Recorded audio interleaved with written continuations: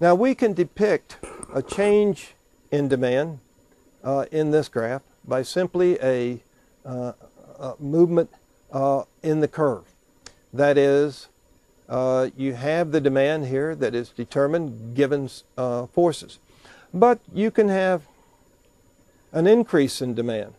That is, the demand can go up, and this would be an increase in demand.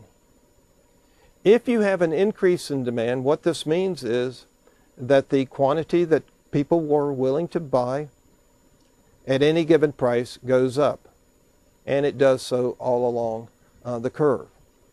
By the same token, you can have a decrease in demand, which will be represented by a leftward downward shift in the demand curve.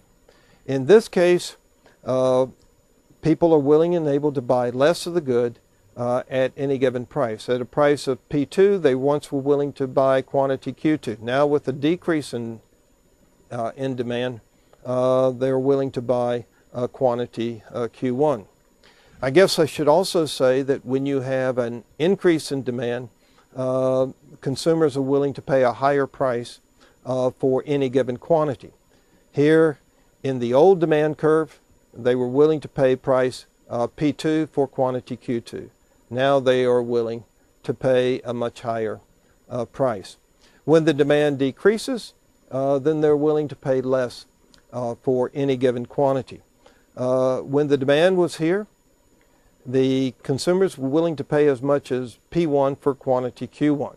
Now that the demand curve has decreased, they are willing to pay only P2 for that quantity Q1.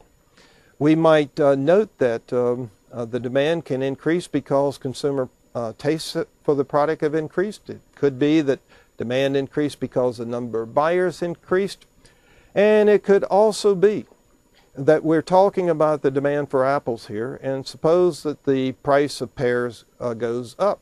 If that's the case, then people might substitute apples for pears, causing an increase in the demand curve.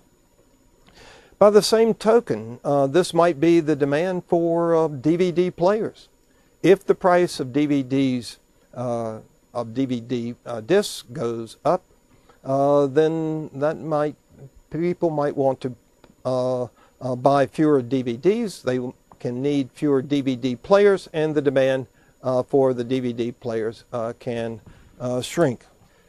Basically, the law of demand means that if the price goes down, the quantity demanded will go up.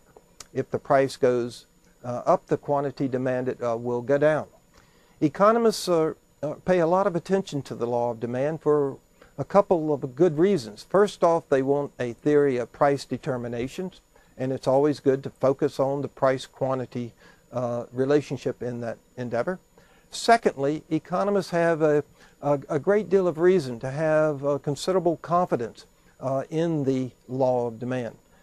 They know from observation of the real world, time and time again, that if the price goes down, consumers will buy more of it, and vice versa.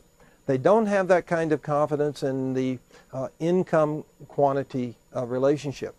If people's incomes go up, you might expect their demand for most goods to rise. If the good is golf balls and people's income rises, then you might expect the demand for golf balls to rise.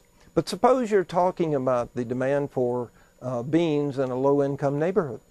When in fact people's incomes go up, then they might, in low-income neighborhoods, consumers might in low-income neighborhoods decide to buy fewer beans. That is, they can substitute meat for beans. So when their incomes rise, the demand for the good can go down. Thank you very much for being with me.